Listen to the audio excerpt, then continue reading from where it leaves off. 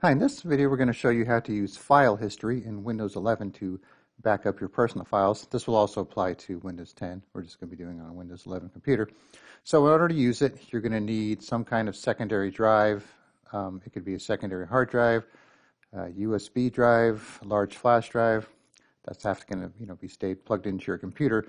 So the only problem with using a secondary internal hard drive like we have on this computer here is, of course, if the computer bursts into flames, then you're going to lose your backup too. Where if you have an external drive, then you could always, take it away and then plug it in, later to back up again.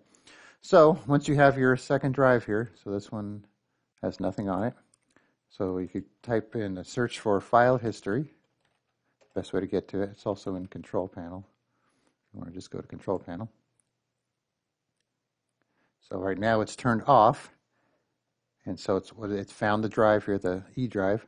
So copy files from libraries, desktop, contacts, and favorites. And then there's restore. There's select drive if you want to pick a different drive, but we only have this one. You could do a network location too if you have your computer on a network. You could exclude folders if you have some folders that are large and you don't want to have backed up. And there's some advanced settings as to how often it copies it, every hour, from every 10 minutes to daily. Depending on how often you change stuff, you might want to bump this up so your backup's not getting too big. And then keep saved versions. Default is forever, so you could change it until space is needed. 1 month, and it'll just remove the older versions and then just keep the newer versions, so that's up to you too. Okay, so we're going to turn this on here. All right, so right now it's running. So now it's saving copies of your files for the first time. So if we go to this E drive, I'm not sure if it'll be there yet. So there's the file history folder, username, computer name, configuration folder, data folder. So far it's doing the downloads, the links, and the saved games folder. And then configuration is nothing you need to worry about. So you just want to go to the data folder here. So as that runs, it'll start to fill that up. And then if you want to come back, you could turn it off here. So I'm going to let that run, and then we'll come back and see what it looks like after it does a backup and see what the restore personal files option will do. All right.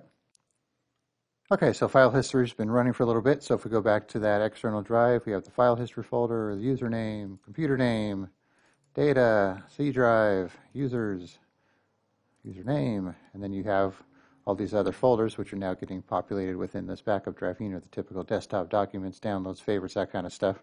So you wouldn't necessarily come here to restore the files. You'd want to do it from here. So to do so, you'd go to Restore Personal Files within File History. Then it'll bring up the date, and then you could go back and forth different dates for different backups by using these buttons. So let's say we have this list text file here. Let's say it got deleted or corrupted, or you wanted to go back to an older version. So let's say that's gone. We just need to go to Desktop. So here's that file. Click on it. Click on the Restore to Original Location. It'll put it there, and then it'll also open up a new window with that file, so it'll kind of take you right to it.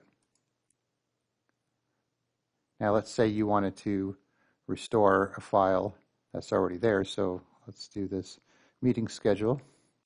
It's already there, so if we click on Restore, you get an option to replace the files with the backup file, skip it, or compare info for both files. If you do that, then you could kind of see which one's bigger, which one has what date, and then you could choose the one you want. But these are identical, so it's going to look exactly the same. So that's another option you could do too. So like I said, it's pretty simple to use. All you got to do is do a search for file history, or you could find it in Control Panel under File History, and then just turn it on. Make sure you have your proper drive selected, and then just set your settings for how often you want it to run and how long you want it to retain files and all that other good stuff, and then you'll have your backup running. All right, thanks for watching, and be sure to subscribe.